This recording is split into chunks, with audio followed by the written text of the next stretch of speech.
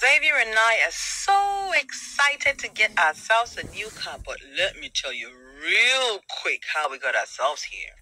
So, last year, just before I turned 40, I figured it would be best for me to get myself a tangible birthday present. Something, that appreciates me for all the efforts that I have been putting in.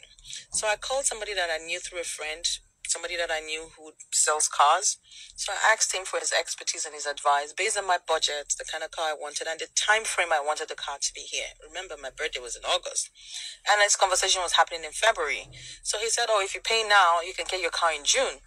So 1st of March, I made my first deposit because I wanted the car to come as early as possible so that, I can get it out of the way and just focus on my party and, and the groove and all of that. So mid-June, when the car was supposed to arrive, it didn't arrive. I just kind of felt funny and I just, started making inquiries, asking questions. Long story short, he promised he was going to come on or before my birthday, which my birthday passed again and I didn't still see the car. So by the time we had gotten to September, my close friends have started encouraging me to go to the police and take the case up. But I figured, this is somebody that I knew through a friend, that I also see as a friend. It would be somehow for me to take my friend to the police. So by October, I got really infuriated and I couldn't hold it anymore. And I started verbally, getting aggressive, asking for my car, asking for updates. So where's the car at this moment? When am I going to get it? And all the answers I kept getting from him is, I beg, one, sit down. I beg, I'm busy. I'm stressed. I've spent so much money. Bruh, the car is not free. Don't tell me you spent money. I gave you the money to spend on the car. But anyway, long story short, by the time I got really tired and fed up of him talking bullshit to me, I attacked him and I called him a thief.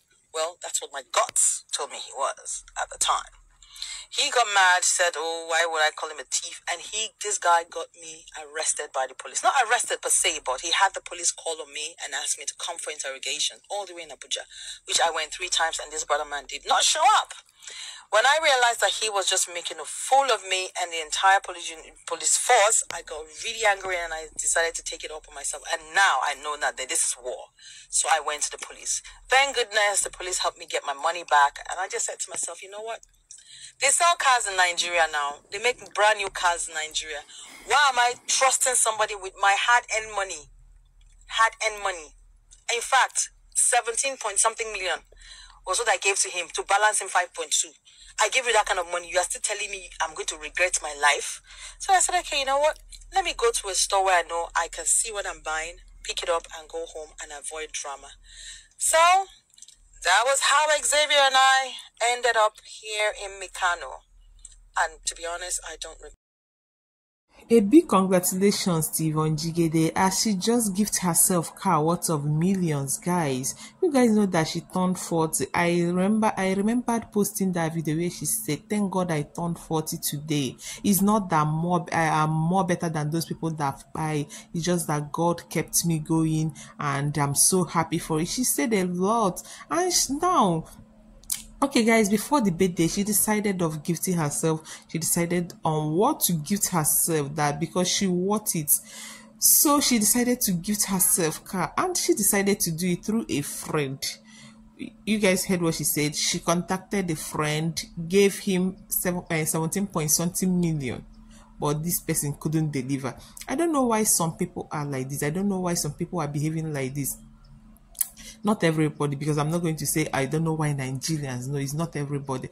And the funny part of it is that those people that are doing that way, they keep spoiling things for the good ones, because there are still good ones out there who has the heart, who has the good and the pure heart to deliver. But because of these ones that always collect money and eat it and even block you from calling them, they keep spoiling things for the good ones, guys.